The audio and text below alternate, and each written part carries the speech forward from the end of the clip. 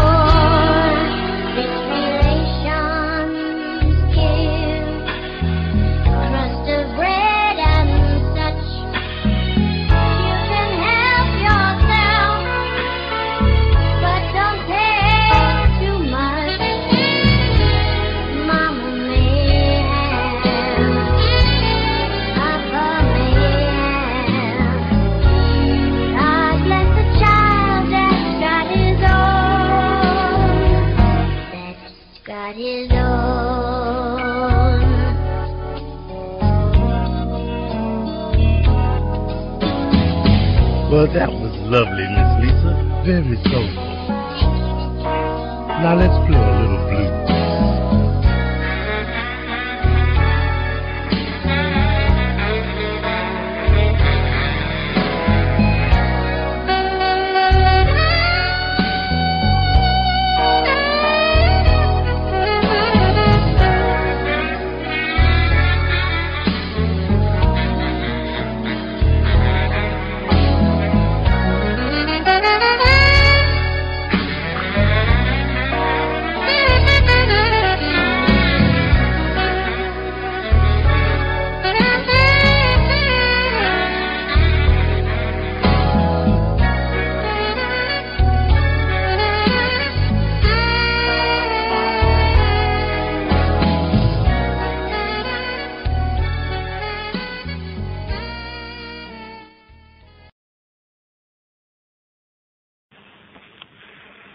Folks, something is wrong in America, no doubt about it. There's a new religion appearing. Many of you call it the New Age religion, and it appears to be the exact opposite of the Old Age religion, meaning the religion of the Jews and the Christians. It's not really that different. I've studied it. I've talked to people who practice it. They claim it's not a religion, but it is. Christ has ceased to become a man, the Son of God, the actual manifestation of God in the flesh on earth, and has become the consciousness, the Christ consciousness. And anyone can be Christ if they have this Christ consciousness in the New Age religion. Now, these are the two religions, the Christian religion and the Jewish religion, that set the United States on its course, because these religions taught that mankind had some basic human rights. They held that the family was the basic unit in all of the world. They believed in the right to private property. They believed in the unalienable, which is defined as being incapable of being surrendered, right to life. They held that each person had the right to worship their God, and they held that all had the right to freedom of association, as shall be so disclosed during this series. These positions were deemed to be self-evident by those who wrote the American Declaration of Independence and the Constitution, and became the cornerstones of the American civilization. The term self-evident, folks, means that these human rights were not worthy of debate because they stood on their own simply because they were true. They could not be debated because they were creator endowed by God. Yet, folks, today these cornerstones of American life are no longer self-evident to many. They are being publicly discussed. People and organizations are now debating whether an individual has the basic human rights to life, liberty, and property. There's a great danger in this. Frederick Wilhelm Nietzsche, a German philosopher and one of the teachers of many of the world's leading communist revolutionaries and international socialists, put the argument quite succinctly in this statement, quote, "I condemn Christianity. I raise against the Christian church the most terrible of all accusations that any accuser uttered. It is to me the highest conceivable corruption," unquote. Remember, the priests, the initiates of the mystery schools, believe that Christianity is a corruption of the mysteries, the worship of Lucifer, represented by the sun, the light, Osiris. Tex Mars, an author who has written in opposition to the New Age, wrote this about their hatred of the Christians, quote, "The New Age believer is told, you could be a god in the next instant if only those horrible Christians weren't around with their poisonous attitudes," unquote. That thought was illustrated by another of the important New Agers, David Spangler, who wrote this in his book entitled Reflections on the Christ. Quote, "We can take all the scriptures and all the teachings and all the tablets and all the laws and all the marshmallows and have a jolly good bonfire and marshmallow roast because that is all they are worth," unquote. So the New Age, like the Masons, feel that Christianity is the enemy, a force to be countered, not by open debate, but by contempt and ridicule, and as shall be illustrated later, by even murder. And remember, the source of the New Age movement is the Order of the Freemasons. Other parties wish to join the debate. In 1911, the Socialist Party of Great Britain published a pamphlet entitled Socialism and Religion, in which they placed their position about religion into the arena. Quote, "It is therefore a profound truth that socialism is the natural enemy of religion. A Christian socialist is in fact an anti-socialist. Christianity is the antithesis of socialism," unquote. So the socialist, the New Ager, and the Mason have declared war on the Christians.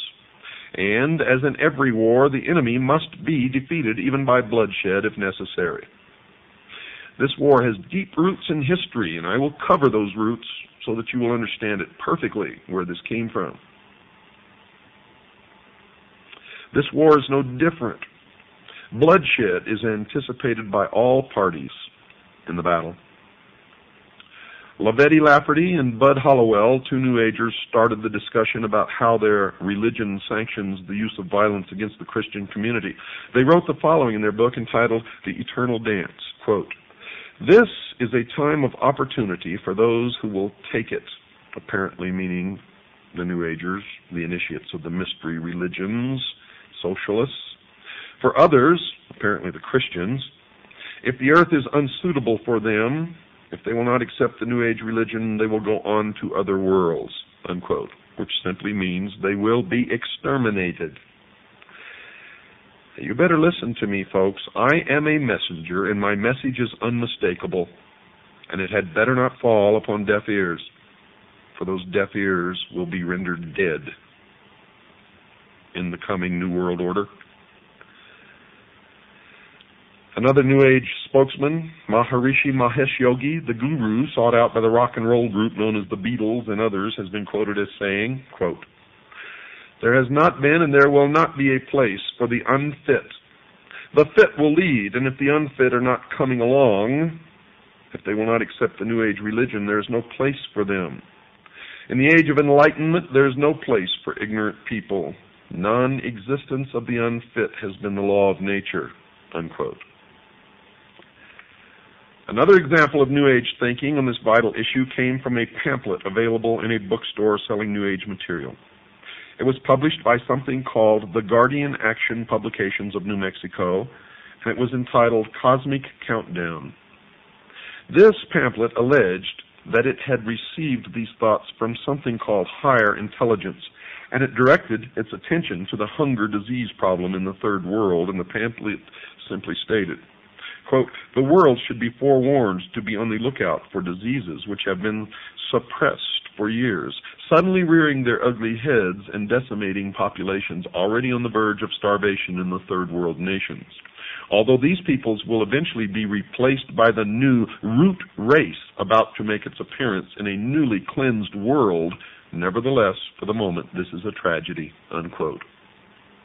You see, they have made incredible admissions, but none of you are looking, none of you are reading, none of you are absorbing. In fact, most of you are so stupid that you think that the only thing you should read is what you personally believe in or agree with. How can you exist in this world ignorant of the opinions and the writings and the thoughts of everyone else, including your enemies? The words reveal an incredible scenario. You see, these people in the third world nations are going to be entirely replaced by what they call, quote, "a new root race," unquote. That eventuality will not be a tragedy. The tragedy is that these people are dying now due to starvation and disease, but when they die later or they're all gone and they're replaced by the new root race, that won't be a tragedy. The concept that a new race of people will inhabit the world in the New Age millennium has been expressed by other believers in the religion. Ruth Montgomery, previously mentioned, has written about that change. Quote, "Those who survive the shift will be a different type of people from those in physical form today, freed from strife and hatred, longing to be of service to the whole of mankind. The souls who helped to bring on the chaos of the present century, apparently the Christians and the Jews, will have passed into spirit to rethink their attitudes," unquote. To show that the New Agers are talking about the physical death of the enemy, one must only search the writings of other New Agers. Another believer to write on the subject of the destruction of those who will not accept the new religion was Ruth Montgomery, and she has been quoted as saying in a transcribed interview carried by a magazine called Magical Blend, quote, "Millions will survive and millions won't.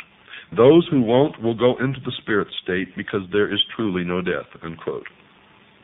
Estimates of the number to perish have been made by some New Agers. One who has made such an estimate is John Randolph Price, who was quoted by Tex Mars in his book about the New Age, and he said that, quote, "John Randolph Price was told by his spirit guide that up to 2.5 billion might perish in the coming chaos," unquote. And we already know that the goal of the plan called Global 2000 is to deplete the population by 2 billion people by the year 2000. Now, that estimate is about half of the current world population, 2.5 billion. Another estimate of the number required to die because they will not accept the new religion was offered by the so-called Tibetan master, Dwal Khul, who has said in one of his channeling experiences that 1/3 of all humanity must die by the year 2000. And that would be about 2 billion people, at least. Channeling is one of the strange activities occurring inside the New Age religion. I have witnessed this witnessed this, and I can tell you most channelers are just fraudulent con artists who are taking the money of those who pay to hear this channeling from dead spirits or ancient teachers or other world spirits. Some of the believers claim that they have the ability to call forth the deceased spirit of someone who lived many years before. Quite often, these spirits claim to be the ascended masters, those who have gone on to discover the eternal truths of all creation. One such believer who claimed to be in touch with a master was Alice Bailey, previously mentioned. Her spirit called himself Joal Cool, and she claimed he spoke through her, saying, quote, "Death is not a disaster to be feared. The work of the destroyer is not really cruel or undesirable. Therefore, there is much destruction permitted by the custodians of the plan, and much evil turned into good," unquote. Now, just what the plan constituted was told to the world by Benjamin Krim, another New Age leader. He placed an advertisement in about 20 newspapers all over the world on April the 25th, 1982, that defined the term. The ad read in part, quote, "What is the plan? It includes the installation of a new world government and new world religion under Maitreya," unquote. But perhaps the most startling example of the teachings of this new religion came from the pen of Barbara Marx Hubbard, one of their most articulate writers, and she wrote in her book entitled Happy Birthday, Planet Earth, quote, "The choice is, do you wish to become a natural Christ, a universal human, or do you wish to die? People will either change or die. That is the choice," unquote. So the people of the world will be given a choice. They will choose to accept the new religion, or they will choose to die. The battle lines are drawn. Choices will have to be made. I have made my choice. What is yours? Some of the leading socialists of the past have shown that they too have chosen up sides. One such individual was Adolf Hitler, the head of the German government during World War II, who held no conviction that the murder of over 50 million people during that war was wrong. He considered himself to be an agent of this unseen God in reducing the population of people that he held to be undesirable. He wrote, quote, "I have the right to exterminate millions of individuals of inferior races which multiply like vermin," unquote. And he did what he considered acceptable inside his religion. Those who did not believe in his new religion had no choice, and they perished. The evidence that Adolf Hitler was a New Ager will be presented later in this series. Another of the leading spokesmen for the socialist position was George Bernard Shaw, a well-known writer during his day. He wrote a book entitled The Intelligent Woman's Guide to Socialism, in which he stated, quote, "I also made it quite clear that socialism means equality of income or nothing, and under socialism you would not be allowed to be poor." You would be forcibly fed, clothed, lodged, taught, and employed whether you like it or not, whether you're useful or not, even if it were discovered that you had not the character and industry enough to be worth all this trouble. You might be executed in a kindly manner, but whilst you were permitted to live, you would have to live well, unquote. Socialism is the greatest perversion, deception, and lie that has ever existed on the face of this earth, and has brought nothing but misery, death, poverty to people who have been subjected to its cruelties. The Masonic writer Albert Pike placed the Masonic order into the discussion when he wrote this in his book Morals and Dogma. Quote, "It is not true to say that one man, however little, must not be sacrificed to another, however great, to a majority or to all men. That is not only a fallacy, but a most dangerous one. Often one man and many men must be sacrificed to the ordinary sense of the term to the interest of the many. The interest and even the life of one man must often be sacrificed to the interest and welfare of his country," unquote. The religious view is that the sacrifice of one life for the interest of the many is murder. And those who believe in the God of the Bible are told not to commit this act. The commandment against this practice is contained in Exodus 20, verse 13 of the Old Testament, and in Matthew 5, verse 21 in the New. And is simply expressed in these simple words, quote, "Thou shalt not kill," unquote. The principle is easy to understand. No person has the right to take the life of another. This understanding is nearly worldwide. There are, of course, cultures that have determined that human sacrifice, cannibalism, and murder are acceptable forms of behavior, but these are rare in the history of man. But here we are being exposed to a whole new religious view, one growing daily in size and stature that openly advocates the wholesale slaughter of entire races of people. Adam Weishaupt, the founder of the barbarian branch of the Illuminati, has also endorsed this new conviction that murder was not improper by including it in the initiation ceremony into the order. He has his initiator tell the initiate, quote, "Behold our secret. If in order to destroy all Christianity, all religion, we have pretended to have the sole true religion, remember that the end justifies the means, and that the wise ought to take all the means to do good which the wicked take to do evil." Unquote. The initiate was told that he may use whatever means, murder included, to achieve the goals of the association that he was joining, and that the major goal of the Illuminati was the destruction of all religion, including Christianity. That meant that if Christians physically stood in the way, they would be removed by simply murdering them.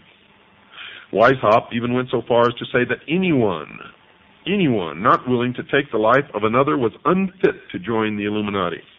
He wrote the following in a letter to a fellow member in 1778, quote, "No man is fit for our order who is not ready to go to every length," unquote. Weishaupt wrote that again, this time using different words, quote, "This can be done in no other way but by secret associations, which will by degrees and in silence possess themselves of the government of the states and make use of those means for this purpose which the wicked use for attaining base ends," unquote. Now Weishaupt, folks, was aware of the enormous power of government, and he desired its power for his members. He committed his organization to its infiltration. Then he committed it to unspeakable purposes, anything that would further the goal of the Illuminati. He even went on to grant permission to his members to distort the truth by lying if it would further their goals. He wrote this, quote, "There must not a single purpose ever come in sight that may betray our aims against religion and the state. One must speak sometimes one way and sometimes another, but so as never to contradict ourselves, and so that with respect to our true way of thinking, we may be impenetrable," unquote. And you wonder why politicians continually lie and continually break their promises. And no matter who you elect, Republican or Democrat, it doesn't make any difference. Perhaps a perfect example of an oath that these initiates take somewhere along the road to the pinnacle inside the secret society was given in a book written by George Orwell entitled 1984. Mr. Orwell has an initiate into a secret society called The Brotherhood in his story ask these questions. Quote, "Are you prepared to give your life? Are you prepared to commit murder? Are you prepared to commit acts of sabotage which may cause the death of hundreds of innocent people? Are you prepared to betray your country to foreign powers? Are you prepared to cheat, to forge, to blackmail, to corrupt the minds of children, to distribute habit-forming drugs, to encourage prostitution, to disseminate venereal diseases, to do anything which is likely to cause demoralization and weaken the power of the people? Are you prepared to commit suicide if and when we order you to do so?" This, folks, is an example of the philosophy that the ends justify the means. The initiate should do as he was required as long as the act benefited the brotherhood. There is no morality under such an oath. So murder of the unfit, those unwilling to adopt the new religion, will be acceptable, and those who do the annihilating are to feel no remorse. In the view of the New Age religion, the murderers have served mankind well. But this callous disregard for the right to life of every human on the face of the earth has been predicted before in the New Testament. John was moved to write in John chapter 6, verse 12, quote, "Yea, the time cometh, that whosoever killeth you will think that he doeth God service, unquote. The New World Order, ladies and gentlemen, will sail in on a sea of blood. We have to take a short break now, folks. Don't go away. I'll be right.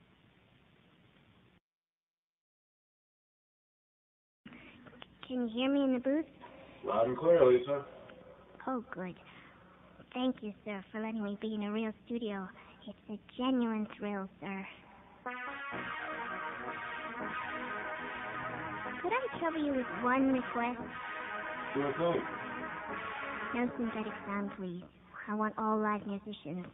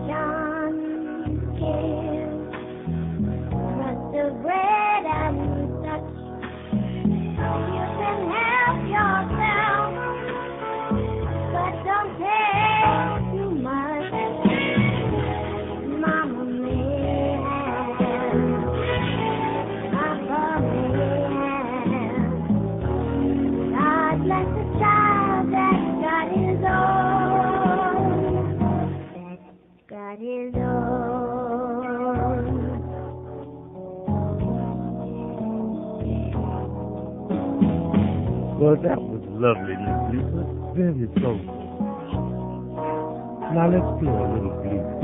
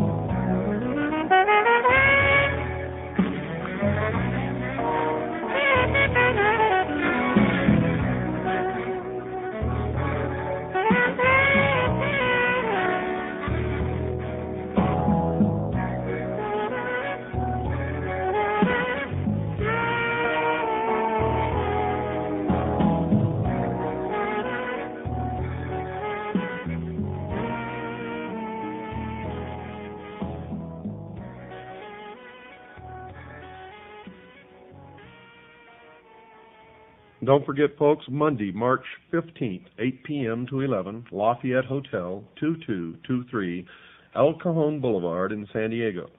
That's Monday, March 15th. I'll be there from 8 to 11, the Lafayette Hotel, 2223 El Cajon Boulevard, San Diego. I'm going to present a lecture with quite a bit of videotape entitled The Sacrificed King, and prove to you once and for all beyond any shadow of a doubt that John F. Kennedy was not killed by our government, but by the mystery schools, specifically the branch known as the Scottish Rite of Freemasonry.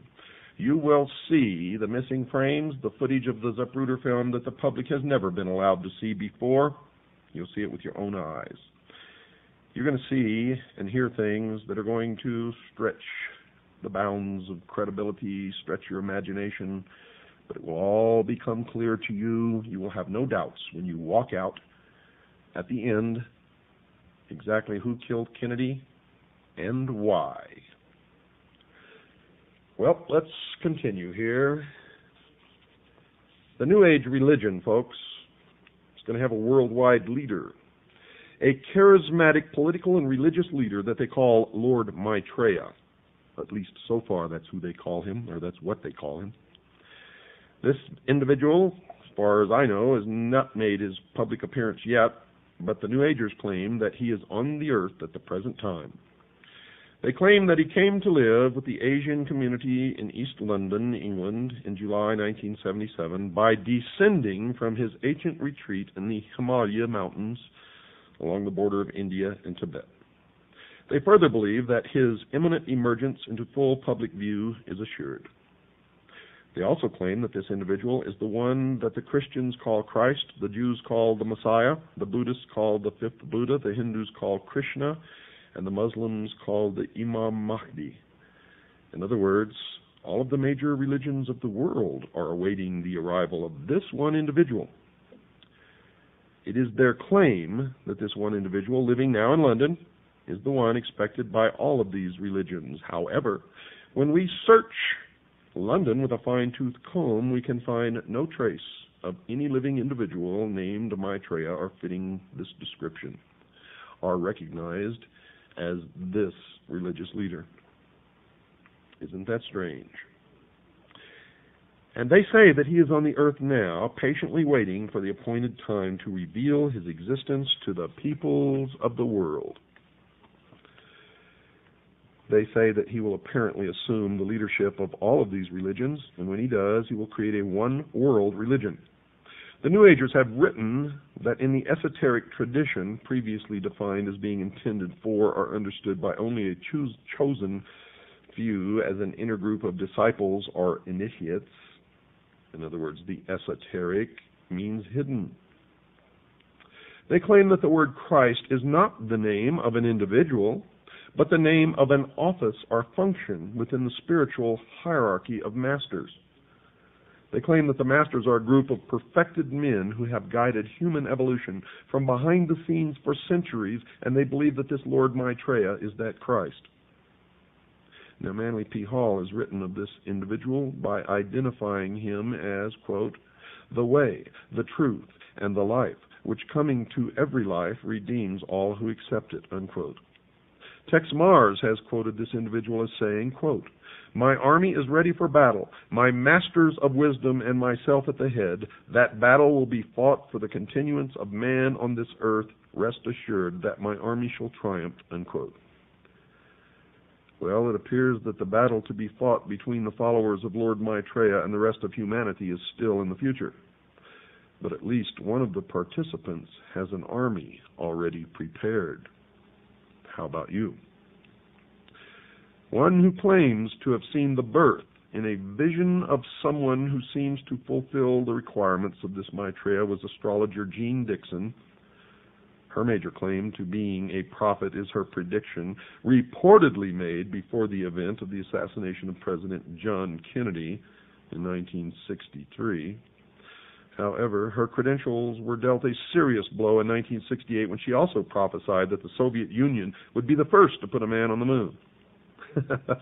Another of her prophecies was that the Republican Party would be victorious in 1968. And it was with the election of Richard Nixon, a Republican. But she also predicted that within the following decade, 1970 to 1979, the two-party system, as we have known it, will vanish from the American scene. She further predicted that Richard M. Nixon had excellent vibrations for the good of America and would serve the country well. So you can see that she is a very accurate person from which to judge the course of the future. If you want to know the truth, folks, I am the most accurate prophet of future events in history. In history.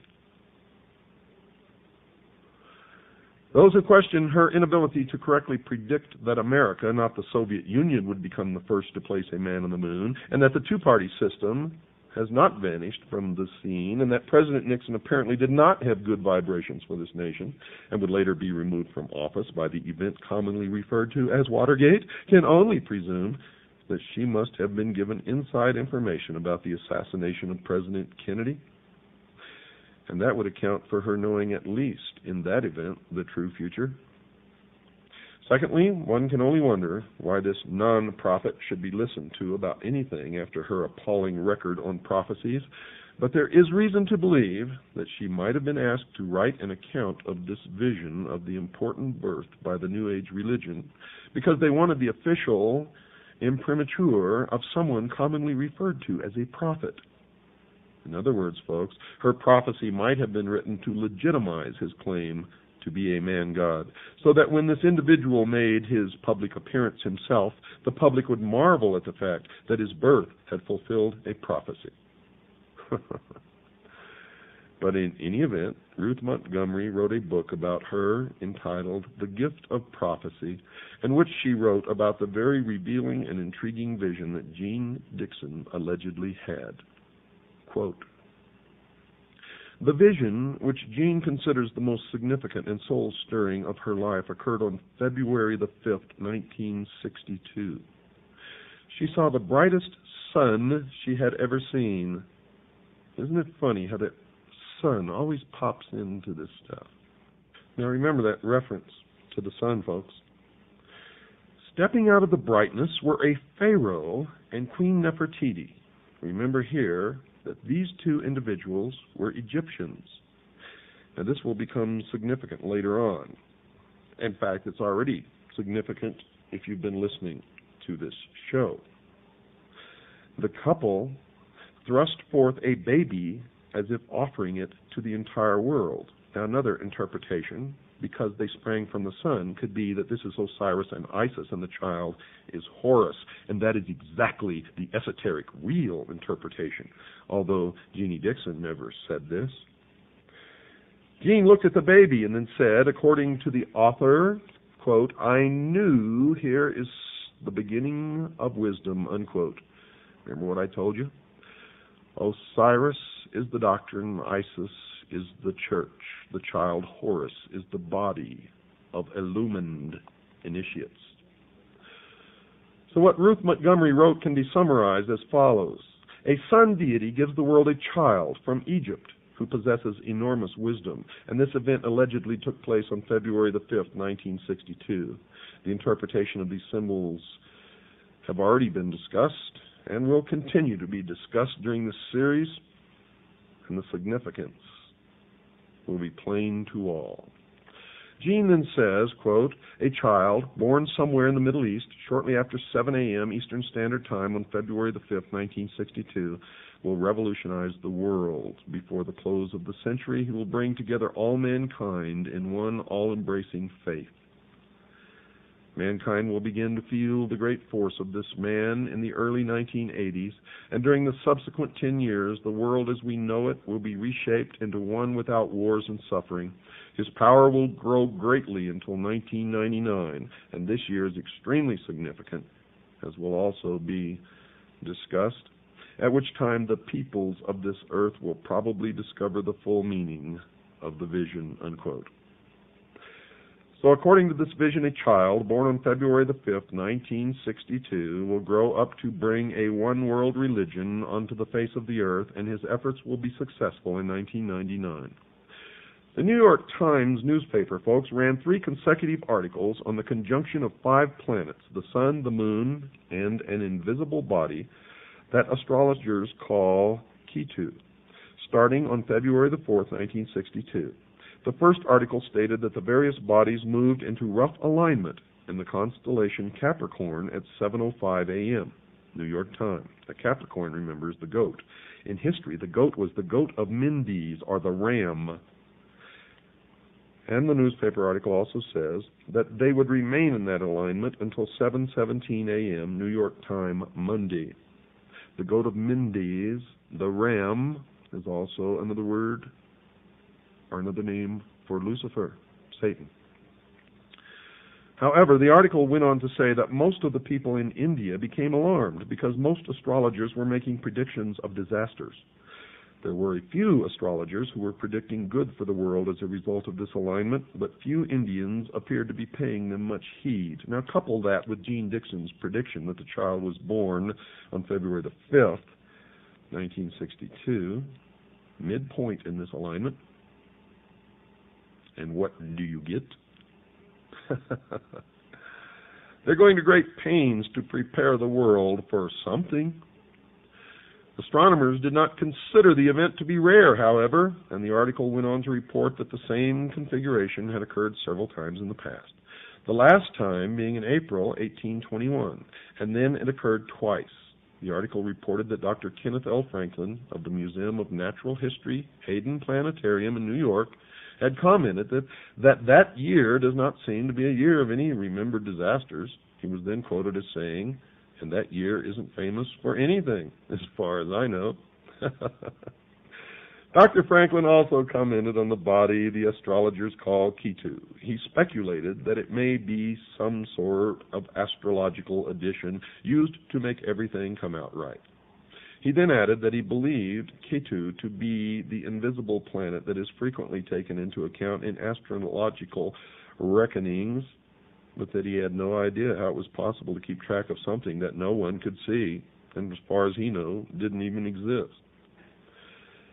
The Times carried another article the next day, Monday, February the 5th, 1962, the date that the supposed child was born, and it repeated the concern of the Hindu astrologers. In fact, that headline read, "Hindu astrologers still say it's doomsday," and the subheadline read, "Peaceful beginning of planetary event is viewed gravely." Now, the third article in the series ran on Tuesday, February 6th, 1962, and carried the headline, quote, "Doomsday in India, uneventful," unquote. The article reported that the Indian astrologers had predicted a variety of disasters, earthquakes, tidal waves, devastating fires, and warfare, to name but a few, but that none of these events had occurred. Furthermore, the article reported that Hindu priests had claimed that the reason nothing had happened was because their prayers to their God had been answered. But, folks, none of these 3 articles mentioned the birth of anyone on these 3 days.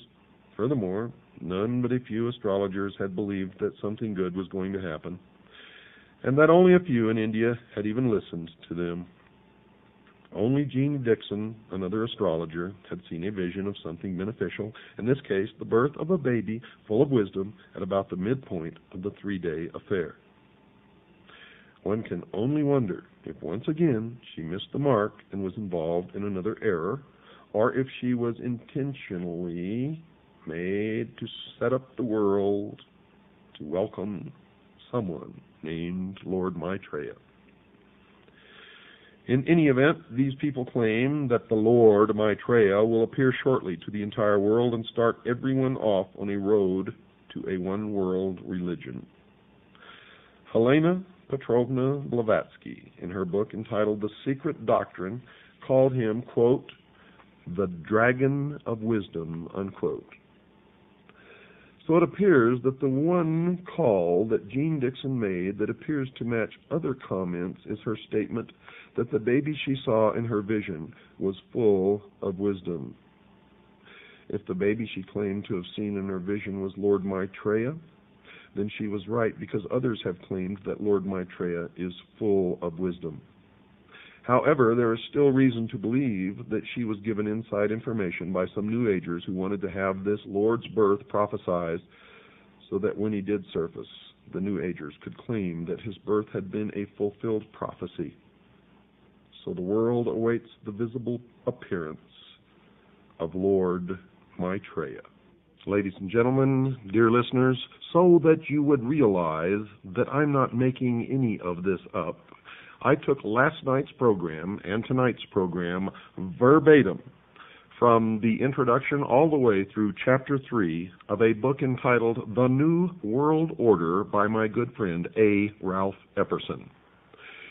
Again, the title of the book is The New World Order by A. Ralph Epperson, and you can order that book in any good bookstore. If you can't find it in your area, contact us, and we will make arrangements with Mr. Epperson to be able to furnish that book to you if you would like to purchase it. I also recommend that you purchase my book, Behold a Pale Horse. It's a handbook for what's going to happen in the coming years, especially in this country. And without it, you will be crippled. If you would like to purchase my book, Behold a Pale Horse, if you're a CAGI member, send $25. That includes postage and handling. If you're not a CAGI member, send $30. That includes postage and handling. Also ask for a packet of information on how to join CAGI and all of the other things that we have available for you. Send it to Stan at Post Office Box 889, Camp Verde, Arizona, 86322. That's P.O. Box 889, Camp Verde, Arizona, 86322. Or you can call Stan at 602-567-6109. That's 602-567-6109. While you're at it, folks, reach way down deep into your pockets. Make a check or money order out to WWCR to help us pay for this airtime. If you like this show, if you want it to continue, then please make out a check to WWCR and send it along with your request for information to Stan. Folks, we are nearing the end of the road of civilization as we know it unless we wake up, unless we take control and make sure the future is what we want it to be. And one of the things that we must do now immediately is stop fighting amongst each other. Stop fighting the man who doesn't look like you or the woman who doesn't look like you, the people who have a different skin color than you do. We must learn to live together, and it's nobody else's business what somebody else's religion is. It doesn't hurt us if they want to practice their religion as long as they are not hurting us in the process. So why go to war with them? We are all brothers and sisters in this world, no matter who we are. Let's learn to live together and love each other. Good night, and God bless each and every one of you.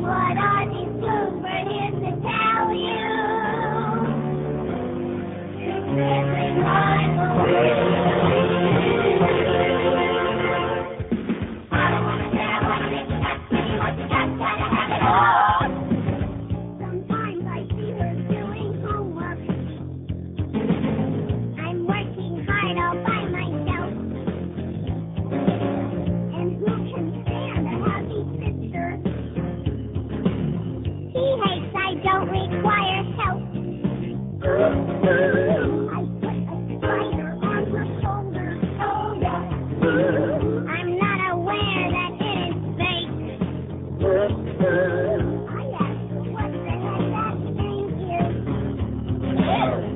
turn and start, I scream and grab a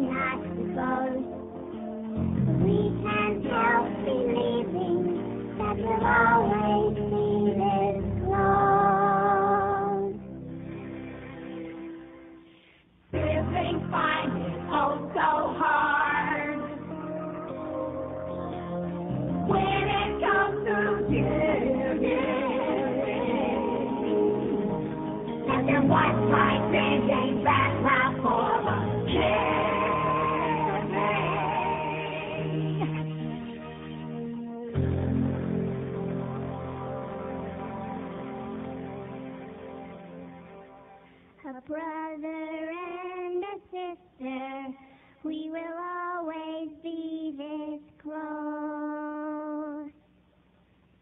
Let go of my hand, Lisa.